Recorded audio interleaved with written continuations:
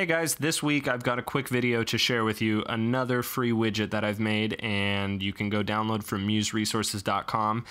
This is called the Split Comparison Widget. It's essentially a before and after widget where you can take two images, you choose two images, and you can move your cursor over the two images, and as you go side to side, it uses JavaScript to automatically let you sort of paint across the two images. And then when you move away, it slides back and recenters itself. Now, you might be thinking, okay, it's a widget, images, like this is going to be a pain in the neck. I'm going to have to like host the images myself and link to them and write the file name in there.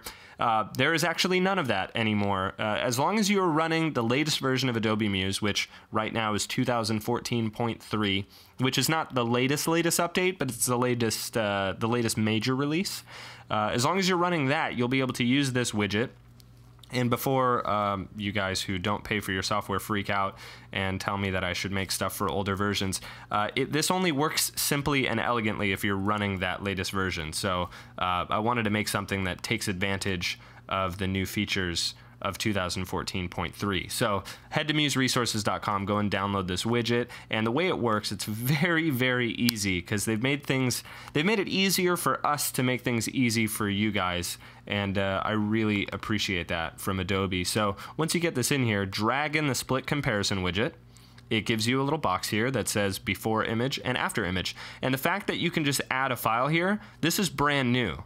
We didn't used to be able to make widgets that allowed you to just add a file where Muse would automatically connect it to the widget, it would automatically upload the file.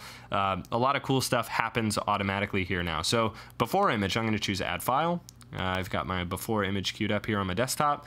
The after image, I'm going to go and grab that, and it doesn't actually have to be any specific size. You actually get to use the widget box here, the little frame around the widget, to size it however you want, and it'll automatically keep the proportions good. So if you try to squish it, boom, it won't let you. So you always end up with a nice, pretty result.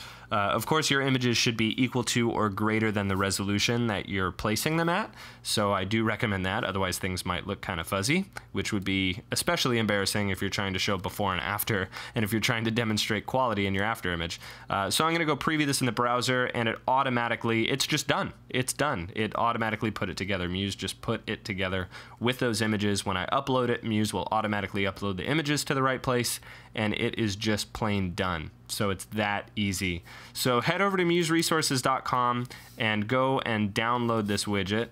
And there we go, there's the real museresources.com, and go to the library widgets page and you can go and download this for free, and I'll put a link in the description below.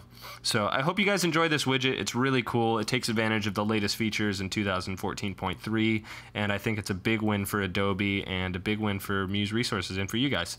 So enjoy, and I'll have more cool stuff coming soon, so please subscribe if you haven't already.